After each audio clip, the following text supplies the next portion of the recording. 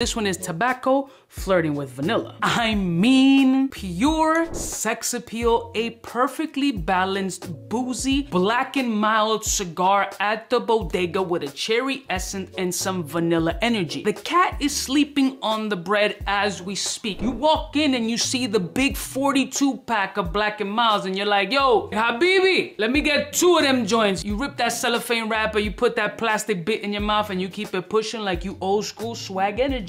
Yeah, that's right. Remarkably sexy, ultra voluptuous. This is like a big-breasted animal that you just don't want to let leave your bedroom. This is eroticism in a bottle. I absolutely love this joint. If there's any con to this fragrance is that it might not potentially be hot weather appropriate. Some people can wear fragrances all year round and really don't care. That's dope too. But for me, it just leans more chilly weather